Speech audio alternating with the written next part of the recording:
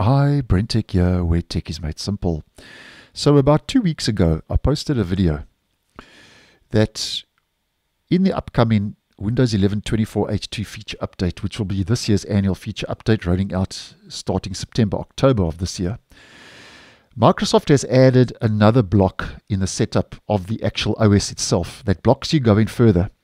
If your CPU doesn't support POP-CNT, which stands for population count. Now, I'll leave that video down below if you would be interested and would like to play catch up. But just to let you know, and as spotted by the good folks over at Desk Modder, that so far only POP-CNT was entered into the registry of the Canary Channel build 26058, which was the latest preview build that rolled out about 2 weeks ago when I posted that previous video. And here we can see in the registry path in Windows 11 24H2, which is currently being tested in the Canary and Dev channels, the registry path is HKey local machine software Microsoft Windows NT current version app compat flags compat markers GE 24H2. And as mentioned here with build 26058, they had blocked POP-CNT, which stands for population count, which was over and above the normal TPM, CPU, or secure boot system requirements to be able to run Windows 11.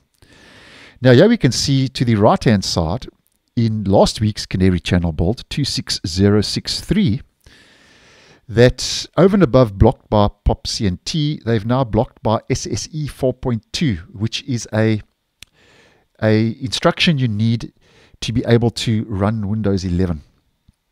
And just a quick recap, SSE 4.2 is found on Intel processors, and SSE 4A is found on AMD processors. So here Microsoft is clamping down even further.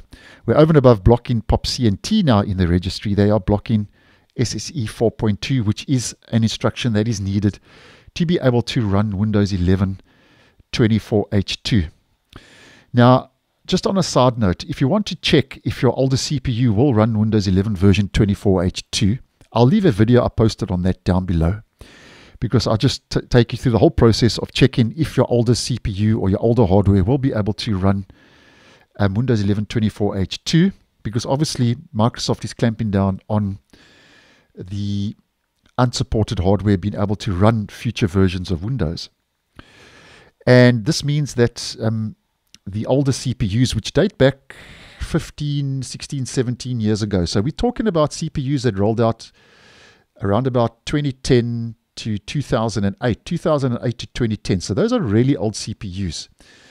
So if you really want to be able to run Windows 11 24H2, unfortunately that will not be the case, because Microsoft is blocking, because these requirements now have been popped into the registry. As we can see, they are actually blocking the installation process, so you won't be able to go further. But the good news is, if you really want to run Windows 11 on an older device that is unsupported, you won't be able to run Windows 11 24H2, but you can still use Windows 11 23H2. That's the Home and Pro version, which is the current stable release. So these POP-CNT and SSE 4.2, and as I've mentioned, the SSE 4A requirements and instructions only pertain to Windows 11 24H2. So you will still be able to run Windows 11 23H2 unsupported, but just putting it out there because this has generated quite a lot of interest.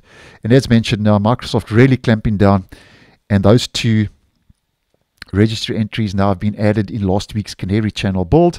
But as I've mentioned previously, I'm sure that someone somewhere will find a tweak or a hack to bypass this. But just putting it out there because we like to keep you informed, and if anything does change, obviously I'll keep you guys in the loop. So thanks for watching, and I'll see you in the next one.